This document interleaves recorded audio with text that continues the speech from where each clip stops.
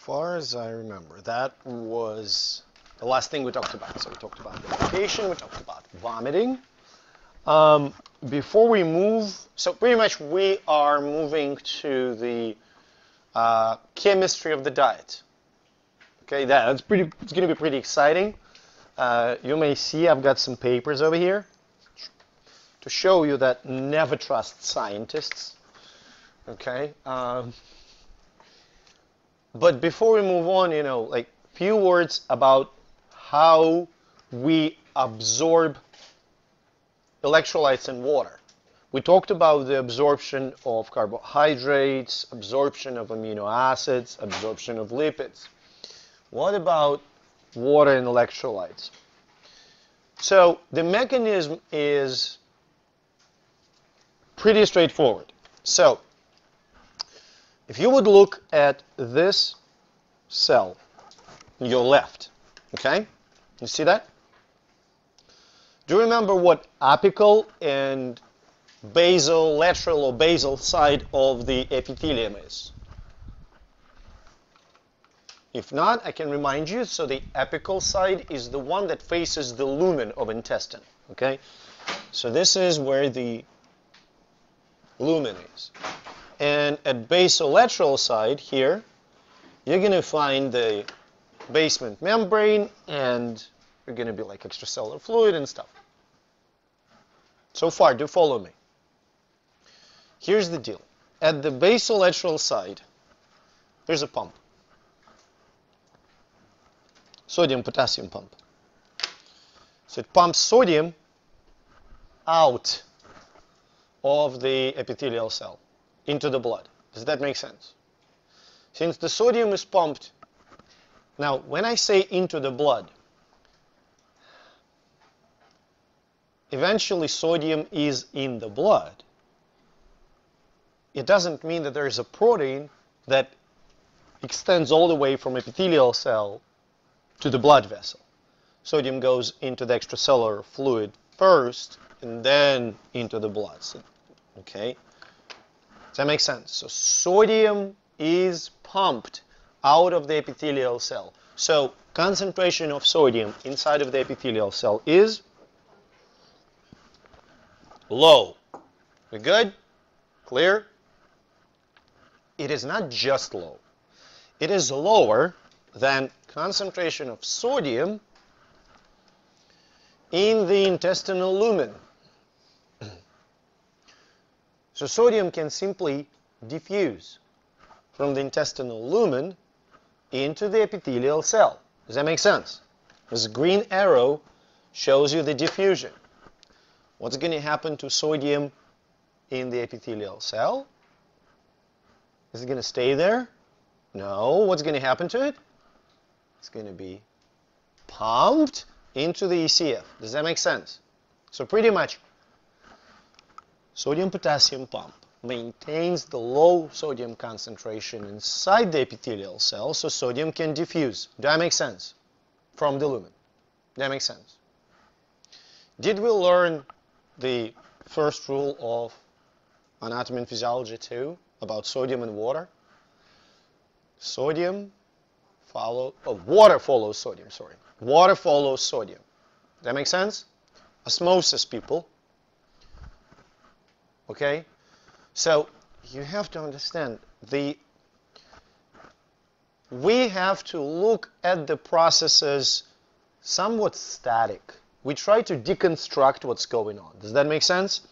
We can't really talk about all the things at the same time, all together in a dynamic. We just can't do it, okay? So you have to imagine sodium ions flowing into the cell, and water will follow them because of the osmosis. Does that make sense? So here's your water. When water leaves the intestinal lumen, what's going to happen to concentration of other ions? It's going to go up, right? Because you remove water from the solution. You make it more concentrated. Does that make sense? As you make it more concentrated, you increase the concentration of potassium and potassium diffuses into the cell. Does that make sense? Normal reaction, if I would be in your place, maybe I wouldn't speak it out loud, but my internal reaction would be, so what? What is the clinical relevance? What if you will have a toxin that will stimulate, instead of sodium diffusion and potassium diffusion, that will say close those channels, or better yet, will initiate the secretion of sodium and potassium into the intestinal lumen? What's going to happen to the water? Stay in the lumen. What the patient is going to experience? Diarrhea. Does that make sense? And that's why with diarrhea, not only people lose water, they also lose electrolytes.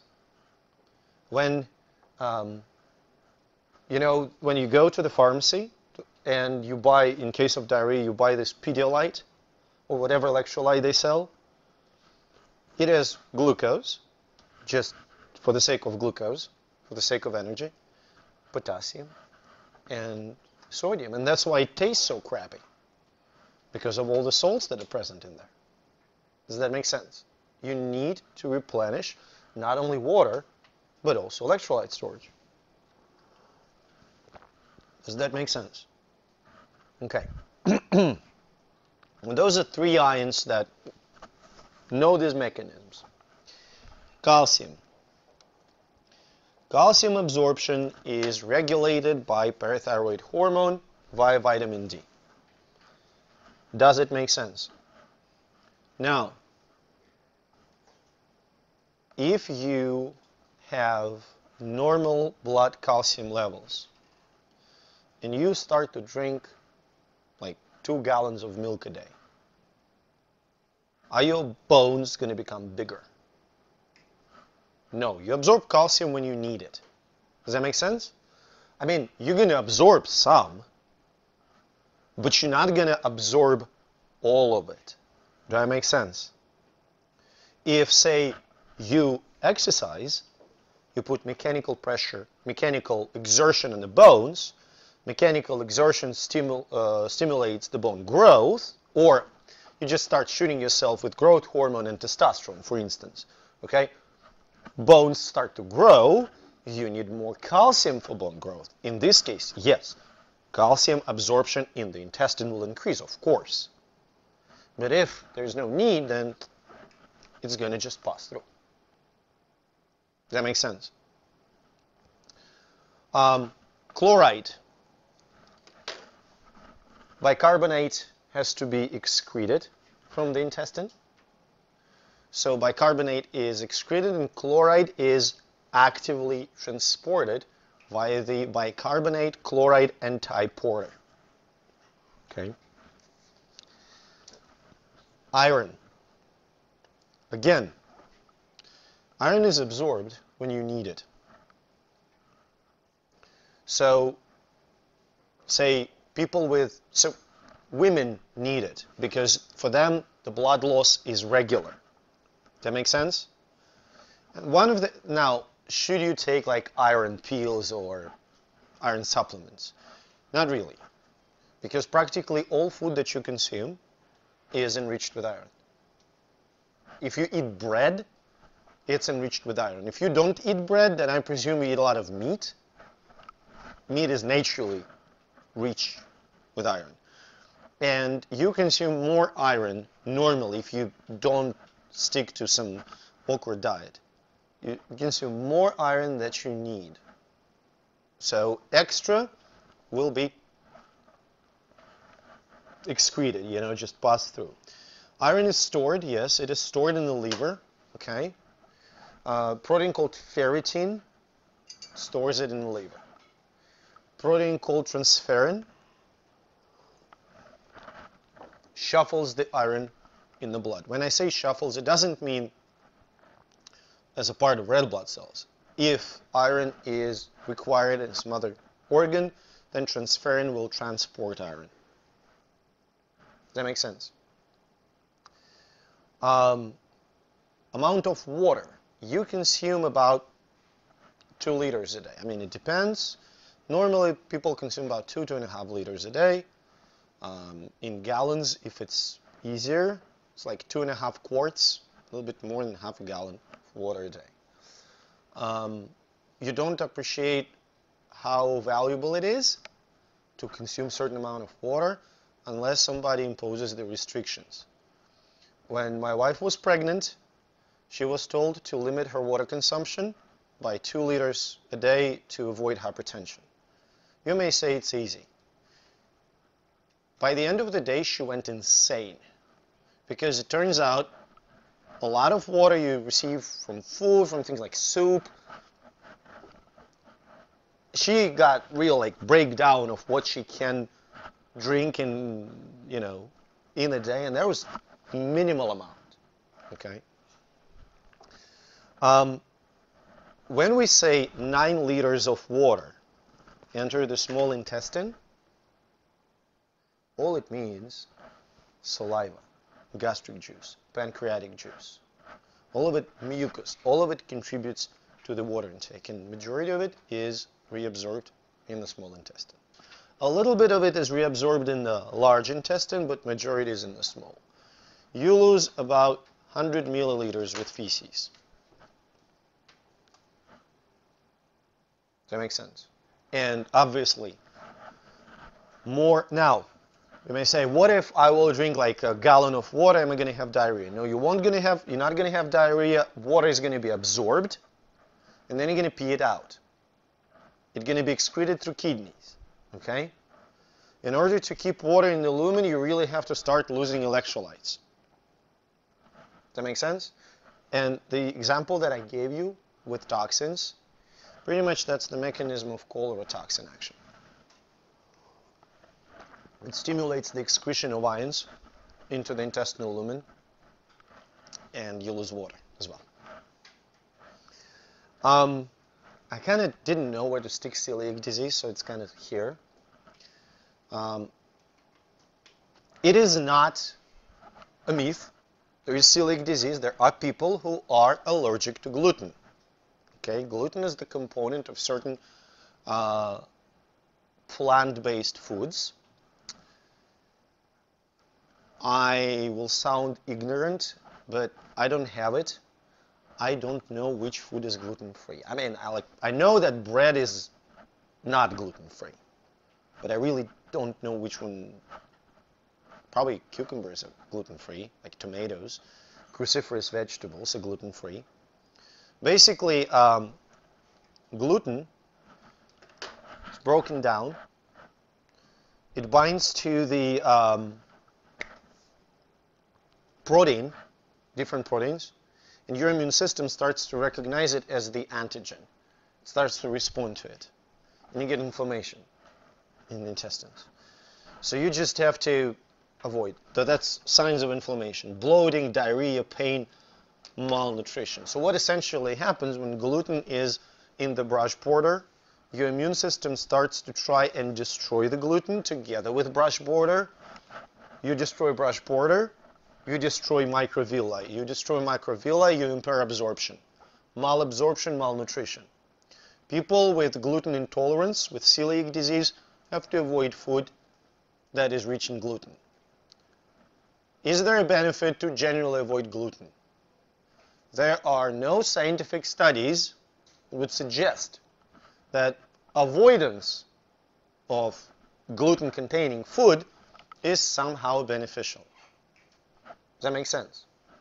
I mean, if you used to eat 2 loaves of bread a day and you decide to stop, that's probably going to be good for you. Just because you start consuming less carbohydrates. But overall, just abstinence of gluten doesn't carry any health benefits by itself. Good? We're moving to the fun part.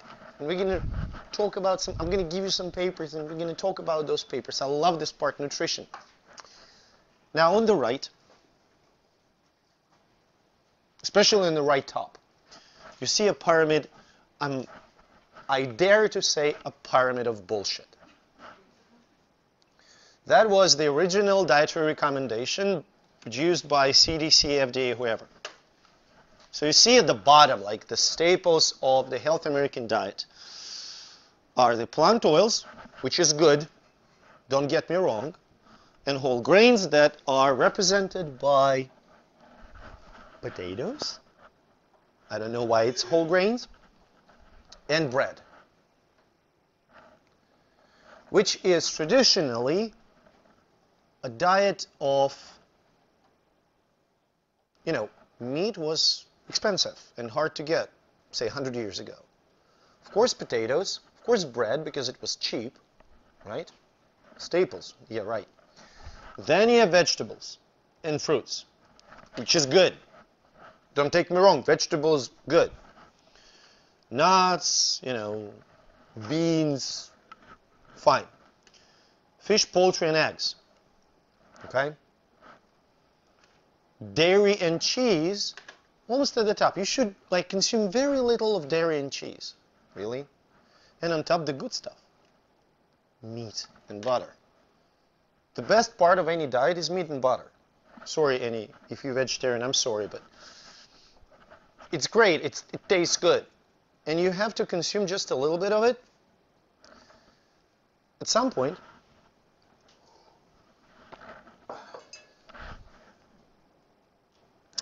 CDC produced the recommendation that we have to avoid high-fat foods.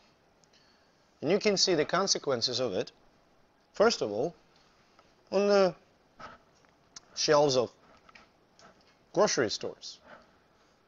Fat-free yogurt, fat-free milk, fat-free half and half. It's either half and half or it's fat-free. It can't be both, So you see all these consequences now. But more daring consequence is nobody actually linked it directly, you cannot. But probably it wasn't a coincidence that obesity epidemic took off right after the recommendation to avoid high-fat food. And I will make a case that actually you should eat fat to stay lean. Okay? We'll get back to it when we'll talk about different dietary aspects. Okay? So current recommendation that's produced by USDA is not so specific, so you got to get a little bit of protein, a little bit of dairy, a little bit of vegetables, grains, fruits, okay? Fair enough.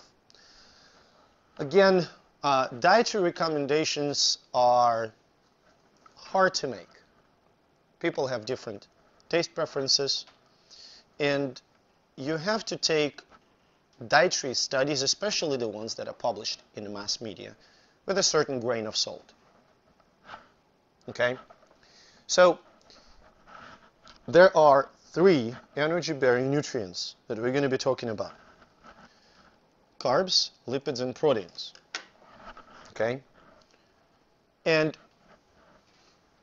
there's going to be some science, but you have to you know that. Carbs, it's going to be what?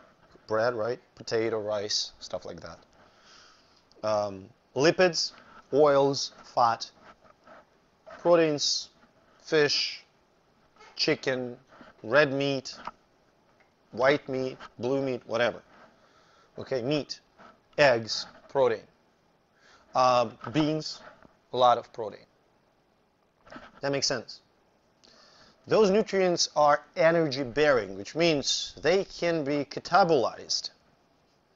And in the process of that catabolism, energy will be released. And this energy will be used for ATP synthesis. That makes sense. You also need vitamins. Vita in Latin is life, so they're necessary for life.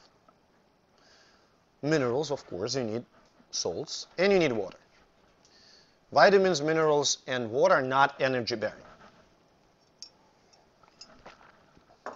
Now, to give an idea, when we talk about studies of diet. So I have a lot of quotations here. So initially, the idea was that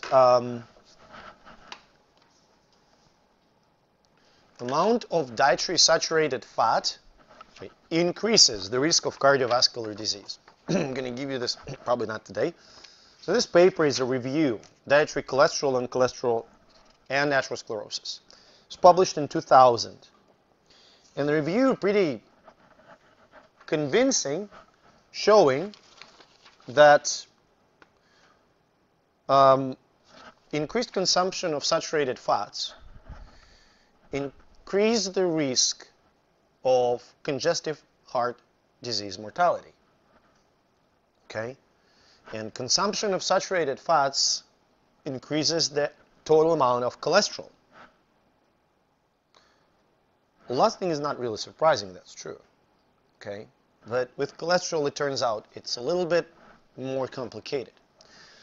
Most recent studies showed that dietary saturated fat does not increase the risk for developing cardiovascular disease. So pretty much these studies show if you have one, you're more likely to die if you eat a lot of saturated fat. But if you don't have one, then if you consume an entire cow, you're not going to get cardiovascular disease. Does that make sense? Later, it was shown that probably unsaturated to saturated ratio is important. But still, if you would comb through the literature on the role of purely saturated fat, which is butter, okay, say butter or any animal fat, on the risk for cardiovascular disease development, the latest research, and I'm not talking about like 10 people study, massive studies, the latest research show that no, there's no correlation. No matter what you eat, unless you don't eat trans fats, which we're going to talk about, it doesn't really increase your risk for developing cardiovascular disease. Does that make sense? Let's go back to a low-fat diet.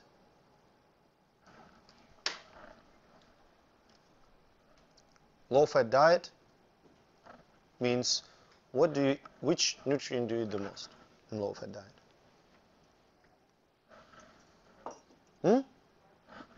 Why? No. Well, yes, but you can make it taste okay with things like sucralose. If you have a hypothetical food with 20% fat, 60% carbohydrates, and 20% protein. No, better. You have food with 60% fat, 20% carbs, 20% protein. Very high fat, right? You remove all the fat. What is the carbohydrate percentage in the food becomes? Half. Immediately. Does that make sense? Just because you remove fat, your carbohydrate percentage increases. Naturally, it's a damn chemistry. Okay? So that led to a much higher consumption of carbohydrates in a regular diet, low-fat diet. And I have a great paper here, which is called Metabolic Effects of the Very Low Carbohydrate Diets. Misunderstood villains of the human metabolism. Again, not very many pictures, but we'll talk about it. Pretty much what is now demonstrated, that low-carb diet basically equal to low-fat diet in terms of the weight control, if not better. Okay? So this statement from the paper by Nordman, at least as effective as low-fat energy-restricted diets. Let me translate it from scientific language to normal. Low-fat energy-restricting diet. What does that mean? You eat very low fat, very little fat, and you have to count how many calories you ate. Or you can start eating normal food with a lot of fat without counting calories, and it's going to work just as well. Which, let's admit, more attractive. The only thing you have to give up, though, is sugar. Okay? But, you know, you can substitute it with something. Low carbohydrate, high protein diets are more effective at 6 months and as effective at 1 year, okay, in reducing weight and cardiovascular disease risk. Does that make sense? You see what they say? They say if you will switch from low fat to low carb, high protein, you can control weight just as well, if not better, and reduce the risk for developing cardiovascular disease. Okay? Now, what are the problems?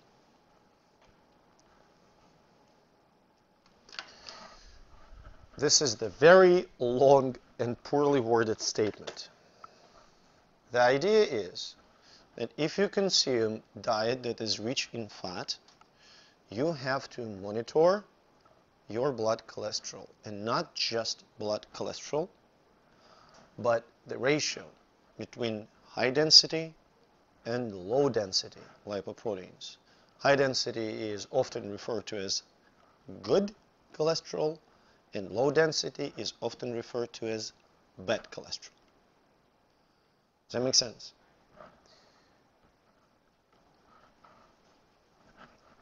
The idea of all those studies on the diet is that if you don't go absolutely insane in any way, like, I mean, yeah, you can start eating, as I mentioned, 2 loaves of bread and, you know, eat sugar by spoonfuls and completely exclude fat. Yeah, that's going to be ultimately high carbohydrate diet. Does that make sense? Is it going to be bad? Of course. Or you can just, you know, buy 10 pounds of lard, or, I don't know, 2 pounds of butter and just eat butter with a spoon. Is it going to completely change, and do it for like few months? Is it going to change your cholesterol profile? Most likely.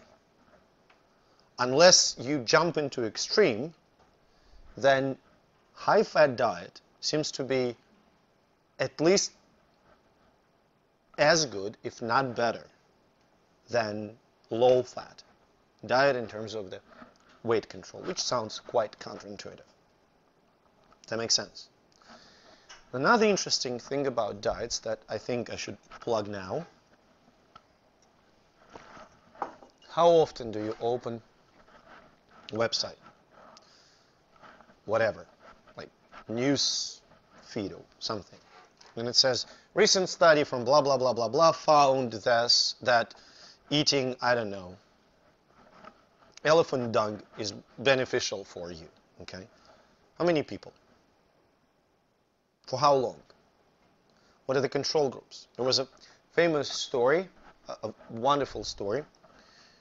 A science journalist wanted to debunk dietary studies, a lot of dietary studies. So what he did, he collected 3 groups of people. Each group contained 10. Just 10. You imagine it's not a lot, right? And then he arranged it like, he had one group eating like dark chocolate, one group eating like milk chocolate, and one group eating no chocolate, okay? And he observed them. It was like a valid study, so he had doctors watching them and, you know, scientists taking samples and blah, blah, blah, and they were evaluating all kinds of parameters. And over a period of like 2 or 3 months, group that was eating dark chocolate demonstrated weight loss by like 15% on average. So he published these results, and he exposed these results to mass media, and they picked it up, and there was a huge hype that dark chocolate promotes weight loss.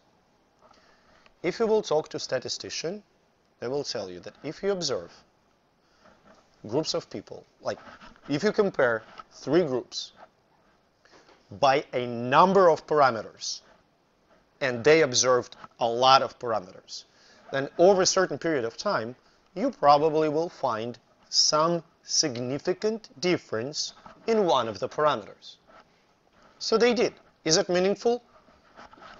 Probably not, because it's only 10. Does that make sense?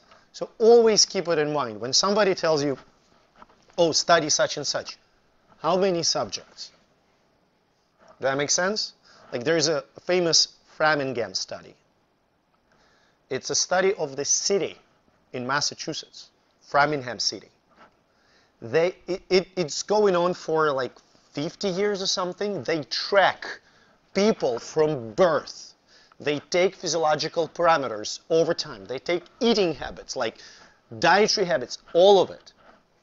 And Framingham study suggests that, like cholesterol consumption doesn't lead to cardiovascular disease and saturated fats do not lead to cardiovascular disease and whatnot. So that is a long term, a lot of people. When you talk about 10, oh, come on.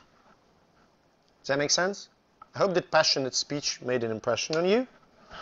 And we're going to talk about each individual ones. Carbohydrates. Yeah, a little smiley face here. 50% of caloric intake. Yeah, right. Let me quote. According to American Heart Association Nutrition Committee,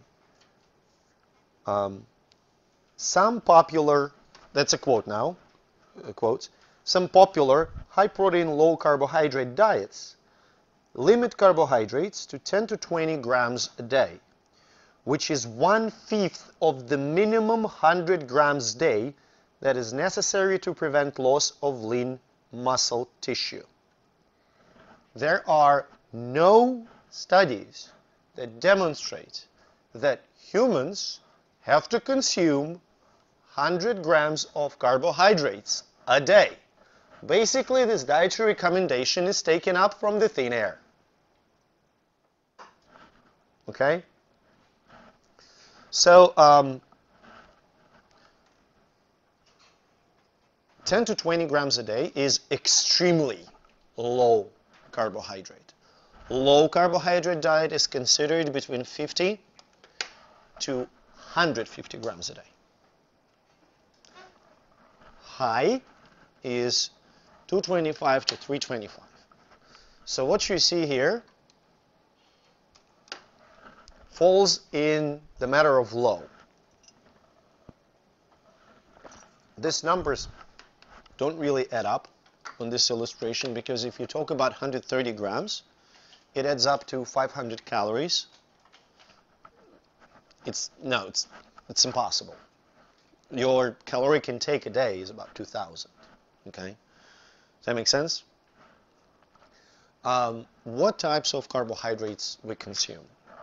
We consume milk sugar, we consume sucrose, and we consume starch, which is broken down to maltose. Essentially, what we end up with is glucose, that's starch, fructose, which comes from sugar, just sugar, and galactose, which comes from milk.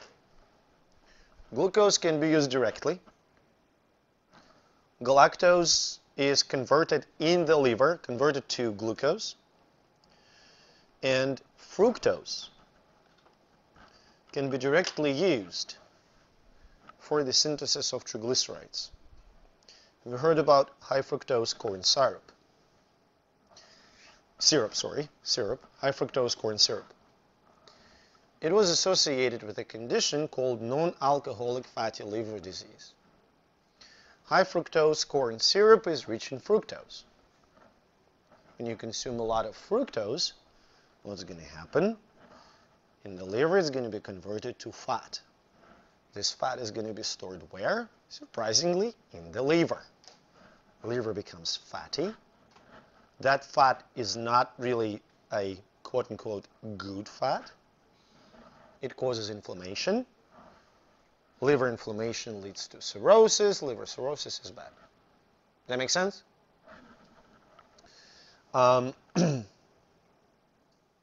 Functions, energy. First and foremost. Of course, it is needed for, nucleic acid synthesis, like oscillation. That's, energy. First and foremost. First and foremost, it's energy, okay? Now,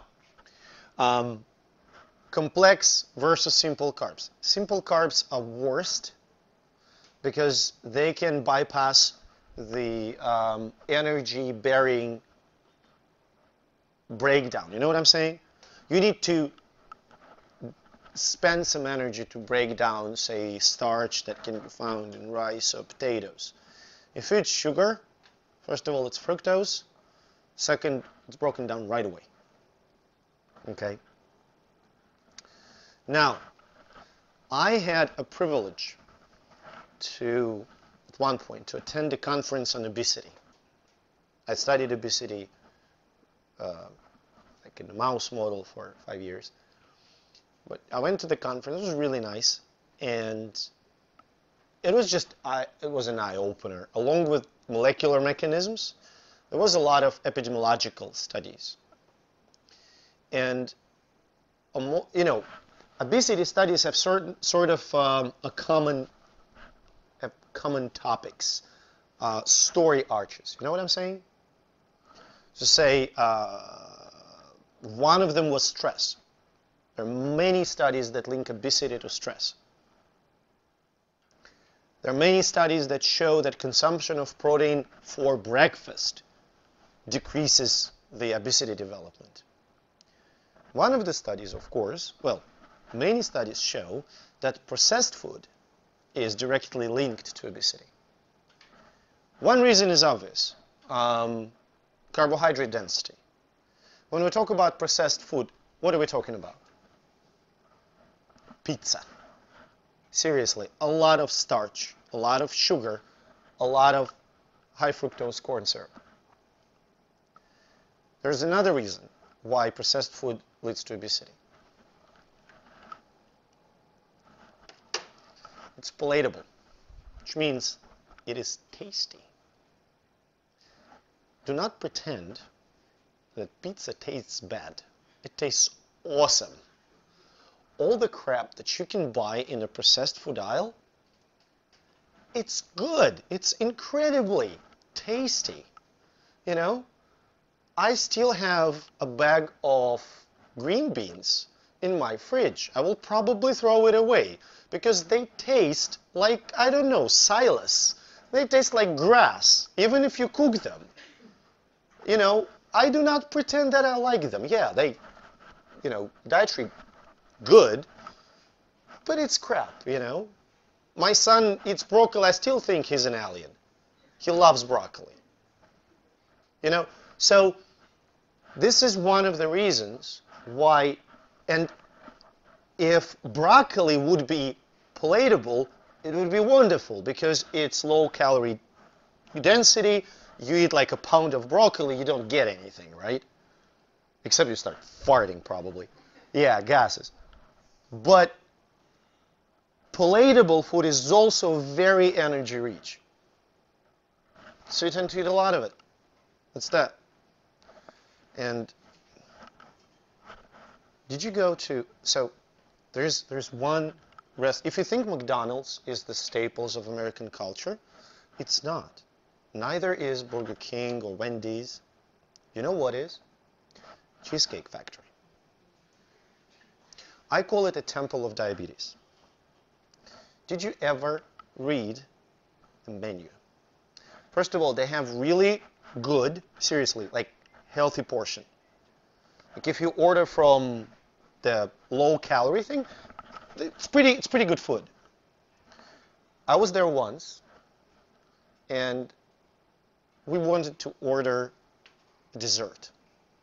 I think it started from 1,400 calories a piece. That was not shocking. What was is the extras that they offered with the dessert. What can you usually find on the extras part of the menu? What extra can you be offered with your dessert?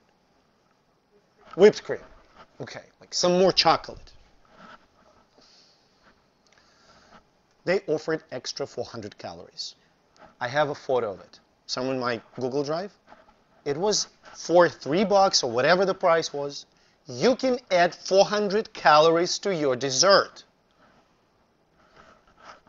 which I think is perfect. You know, don't pretend that you eat it for, I don't know, like taste. Okay? You cannot eat 1,400 calories for taste.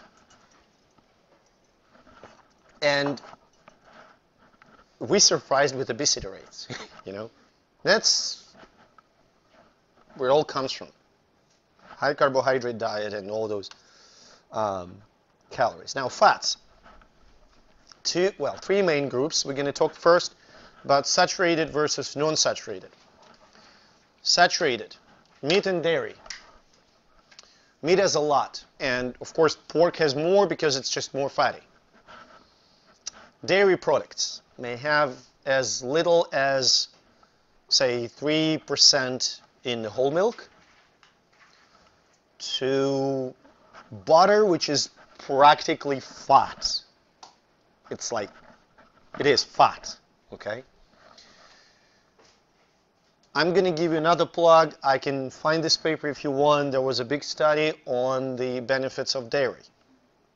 The study was not like just generally benefits, but it turns out that consumption of the whole milk is associated with the lower risk for developing hypertension. Seriously, it was a huge study. They showed that people who drink whole milk have low risk of hypertension. The mechanism is not really known, but that's that. Okay? Compared to those who don't drink milk at all or drink like skim or 1% or 2% milk. Make sense? Unsaturated. Nuts, fatty fish, plant oils. We'll get to the plant oils. Trans fats. Vegetable shortening, processed fats, we'll talk about them. Cholesterol, egg yolk, but a lot of fatty food contains cholesterol. Now, they all are essential. First of all, linoleic acid is essential, which means we can synthesize it and we need it for lecithin. Remember, component of bile? We need linoleic acid. Fats are energy rich.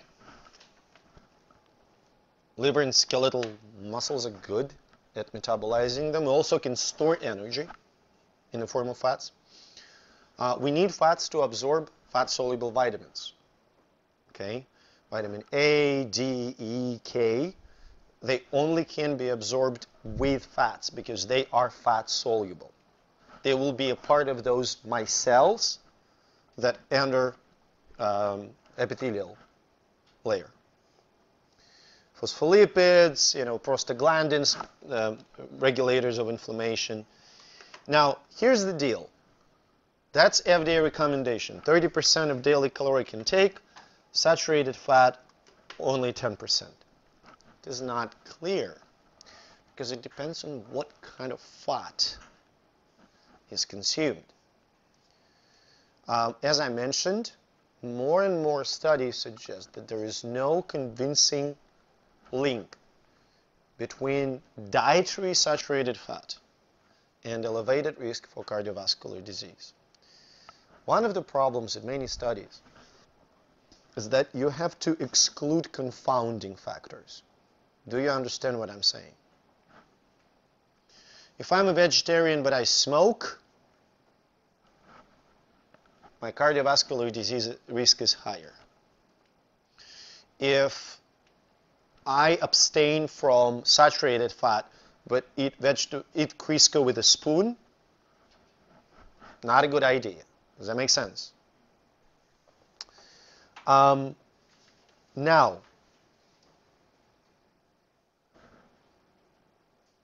Sources, yeah. So animal sources. The main, of course, are red meat, well, meat, pork, beef, lamb, dairy. Poultry is less fatty. Okay. Fish is really good. Fat fish, fatty fish, like herring, for instance, contains a lot of unsaturated fats. Now, what about oils? You know how products promote, oh, this one is made with olive oil. Multiple studies suggest that there is no significant difference in terms of the health benefits between olive oil, sunflower oil, vegetable oil, or canola oil. They all have different percentages of different unsaturated fatty acids, but they all fairly equally beneficial. Probably one of the reasons why olive oil got so much traction. Look at Mediterranean, you know, Mediterranean diet. It is rich in olive oil. You know what it's also rich in? Well, fat comes from olive oil. Vegetables. And the reason why they eat olive oil, because they have those olives growing. Like when I was a kid, sunflower oil. We came here, we went completely bonkers trying to find sunflower oil. Then we figured vegetable oil or canola is not any worse, you know, just different kind. And it's all good. Okay? Now, what if you don't consume enough fat? Mostly, you know, you're going to have problems with the skin and eyes due to the lack of vitamin absorption. Okay? Now, trans fats. Trans fats are bad, period.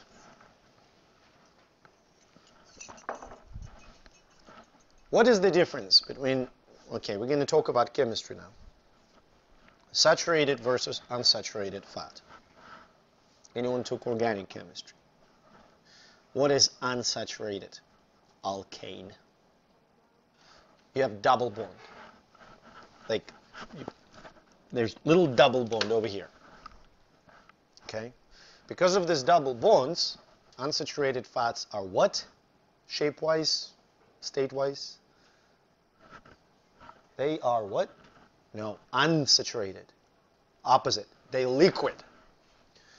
Now, can you use it as a spread? Liquid oil.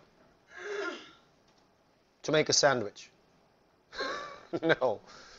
So you got to make it solid, right? Also, another reason, think about isolating fat from a pig. You're going to need a lot of pigs. And it's going to be probably very painful and unsanitary process.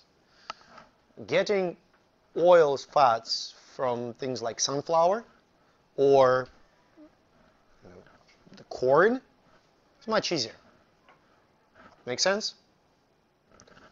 So the idea was, okay, we're going to get this these oils and we're going to saturate them chemically. We're going to get rid of this double bond and we're going to make saturated fat, which is going to be solid. And that's what margarine is, or vegetable shortening, you know. That's why it's solid, because it was saturated chemically. Turns out that in the process of saturation, so-called partial hydrogenation of plant oils, you're going to get trans fats, trans configuration, okay?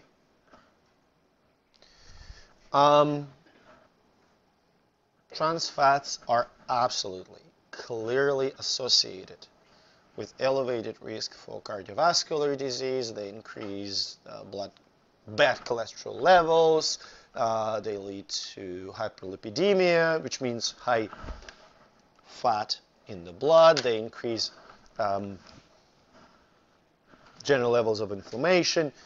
And this list gives you the trans fatty acid content in different products.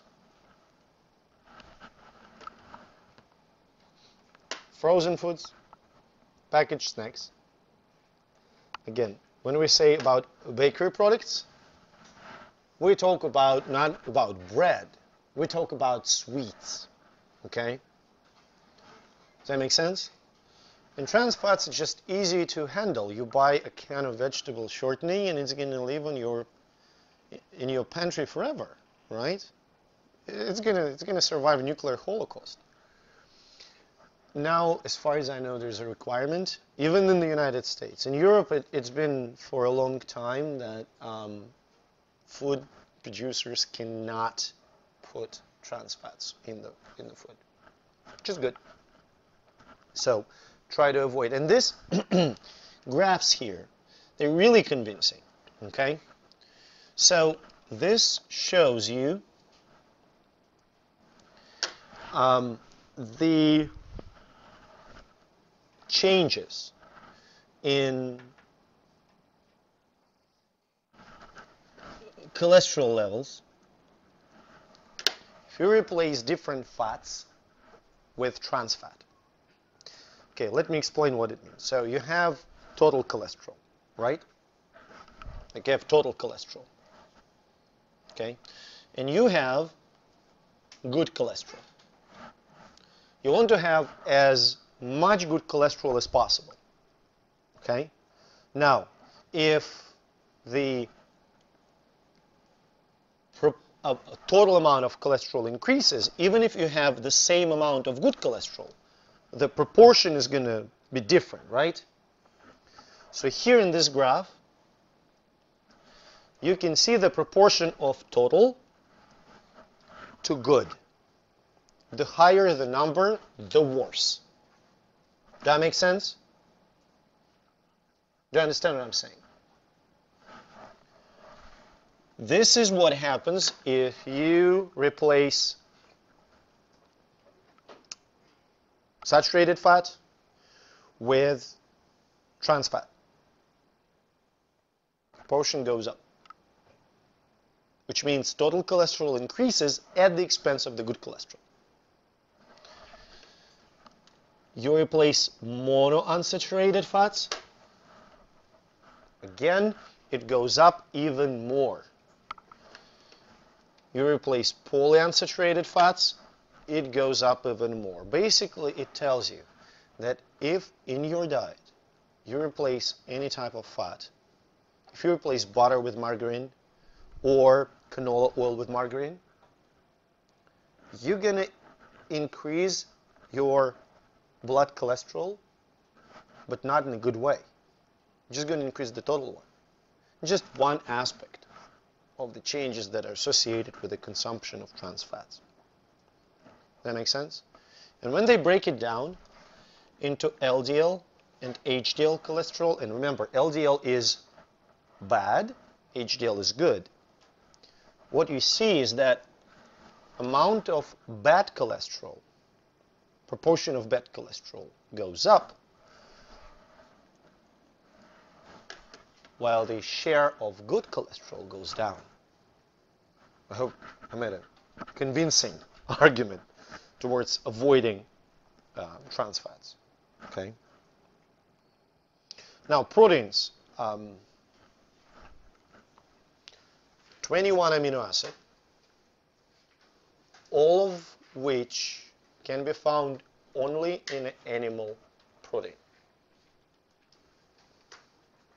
Which means if you consume fish, poultry, eggs, or meat, you're going to get all 21 amino acid. Why it's so necessary? Humans do not produce essential amino acids.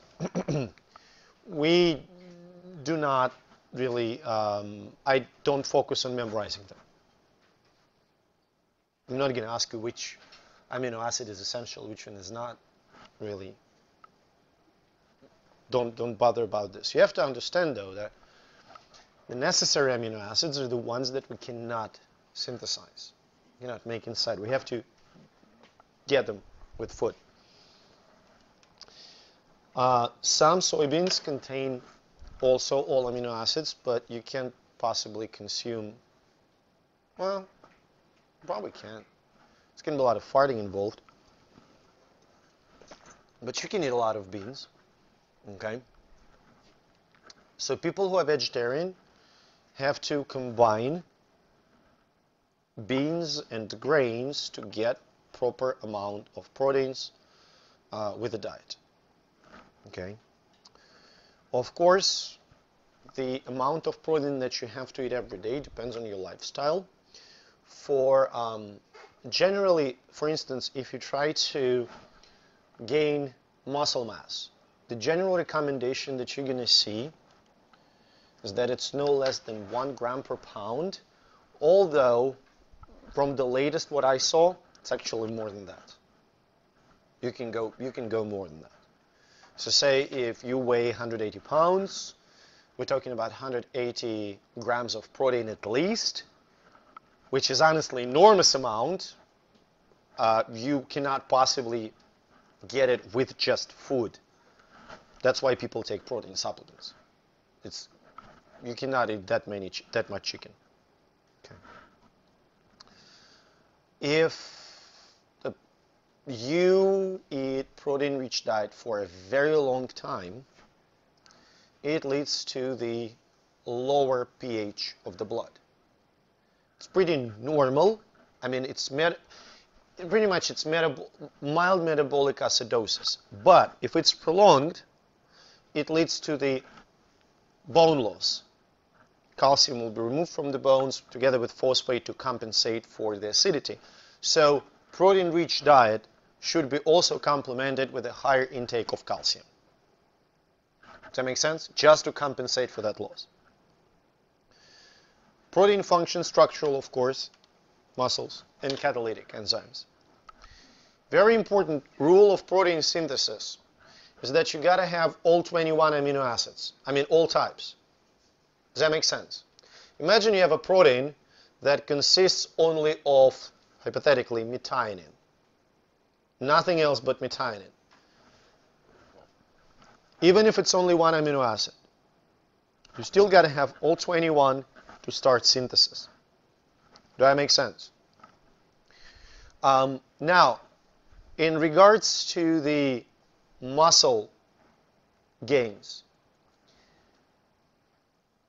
common mistake among the beginners is they go absolutely crazy on the protein intake and they abandon carbohydrates. It doesn't lead to the muscle loss, but it definitely doesn't lead to muscle gain because a huge portion of the protein that is being taken with the food is used as the energy source instead of muscle buildup. So in order to increase muscle mass, it should be protein and carbohydrates. Carbohydrates will be used first as the source of energy, so proteins can be spared for the buildup of muscles. Does that make sense? Nitrogen balance refers to the okay, so proteins consist of amino acids. Amino acids contain nitrogen, NH2 group. So you can measure how much nitrogen gets in, how much nitrogen gets out with urea. If nitrogen balance is positive, it means that the nitrogen intake in the form of protein is more than nitrogen excretion in the form of urea. That can be observed in people who grow, athletes, kids, pregnant women. Nitrogen balance is negative when you starve. Because think about this, and we're going to come back to it again. Think about this. If you decide to go on a hunger strike, what's going to be used first? Which storage of energy? Which molecule will be used first? The G word. It's not glycogen. Glycogen, you run out of glycogen in a matter of probably hours. What's going to happen next? What's next? Fat. Now, that depends, but you're going to run out of accessible fat storage pretty fast. What's going to be used next? Muscles. Muscles. structural proteins, essentially. Okay? That's going to lead to the loss of muscle mass. What increases protein utilization? Insulin. It increases uptake of amino acids. Growth hormone, which stimulates protein synthesis. And sex hormones, testosterone or estrogen, they both increase protein synthesis. So those hormones are anabolic. Make sense? What increases breakdown? Cortisol. That makes sense. Now, vitamins. So these three before, those were energy-bearing nutrients. This is not. Vitamins are rather small organic molecules that are absolutely necessary for the proper functioning of organisms. Most of them work as the cofactor or coenzymes. Do you understand the idea of coenzyme? Okay, everybody understands what enzyme is. This was a question. Everybody? We good with the term enzyme? Good? Some enzymes require little helpers. Those are coenzymes. Okay? Most vitamins are coenzymes. The vast majority of vitamins is not synthesized in the human body. We have to take it with food. Okay? Vitamin D synthesized in skin, vitamin K in the intestine, a little bit of vitamins B are synthesized in the cells as well. Two main categories, water soluble and lipid soluble. So water soluble vitamins are B and C, fat soluble A, D, E, and K.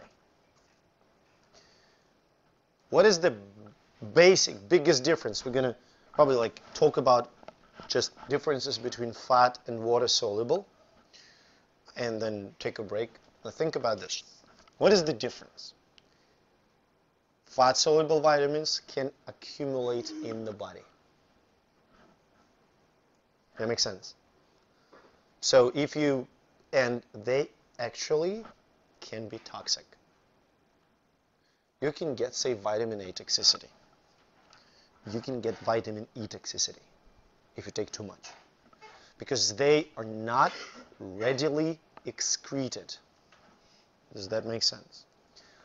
Water-soluble vitamins, on the other hand, are not accumulating in the body and can be easily excreted with urine. Which brings us to the interesting question.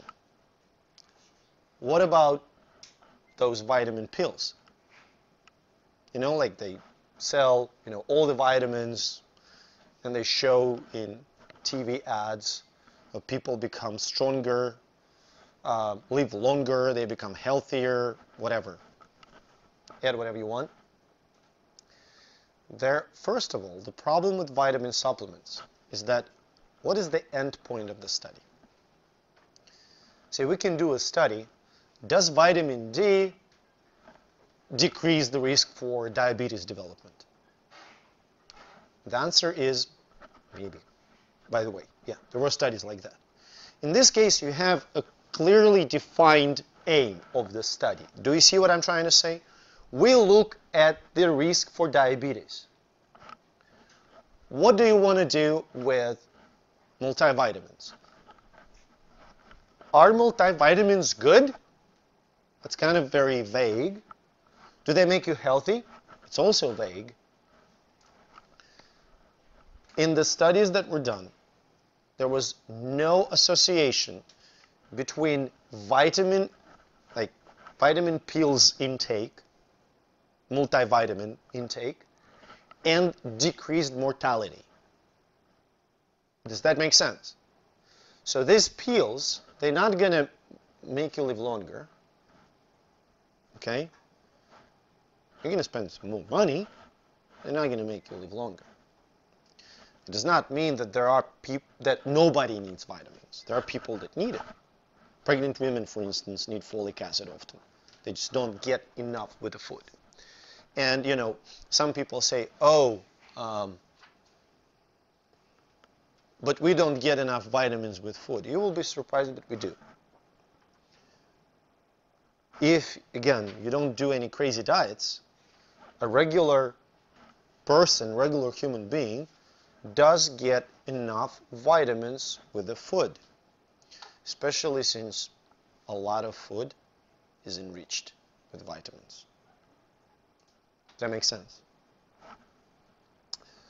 Now we're going to take a break. When we'll come back, we'll review the quiz and we'll chat about vitamins some more.